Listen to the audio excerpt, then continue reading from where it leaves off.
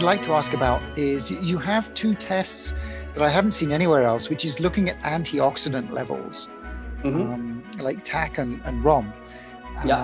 Could you introduce those and like how they work and what we should be aiming for?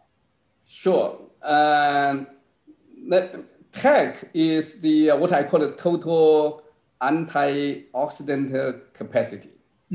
And you can measure the individual antioxidants. There are many tests, vitamin C, vitamin E, and glutathione. I mean, all these molecules, right? And I believe that they are individually important, but we cannot afford to measure every single one.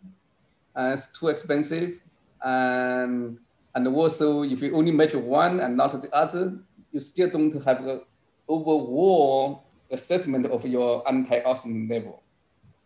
So that's why we use the test that can evaluate how much antioxidant capacity you have. I mean, what's your level to fight against oxidants?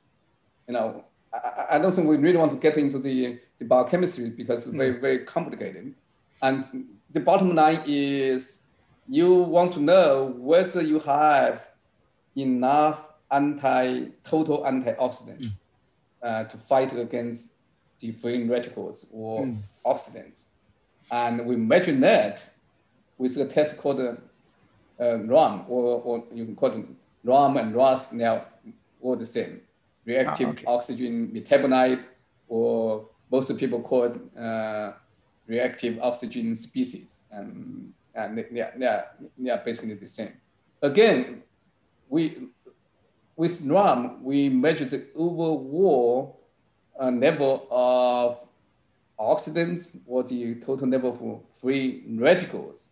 So you can gain you can have an over view of where your oxidative stress level is. It's a surrogate marker. There are many different ways to do it, and like a T-bar, you can measure many of the antioxidant enzymes like catechinates, and there are so many things you can measure. So I personally prefer what's my overall level, and am I overstressed in terms of free radicals, and that's what the ROM test can give you, and that has been studied very extensively, and we analyze over 10,000 subjects in our laboratory, and we have demonstrated the association with many diseases, and also how it's related to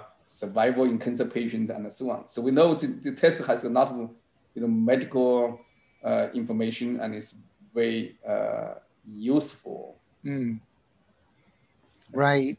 So just to make sure my understanding, so TAC is telling me my total capacity, and ROM is telling me like how much free radicals free radicals I have. Yeah. Right. So I want TAC to be high and ROM to be low, basically. That's right. I mean, actually, these two, the ratio of the two is actually important. And now we don't really understand. And there seems to be some kind of correlation that, if your oxidative, the ROM level is low, your antioxidant level can be a little lower. That may not be a big problem. And sometimes these two can be totally out of whack. And we have seen that again and again. Interesting. Okay, thank you. I hope that you found the video informative. Professor She is very generous to offer a 10% discount code to our audience for all the tests. Please find the discount code and details in the description. Thank you so much for your kind support. I wish you all well and will speak to you again soon.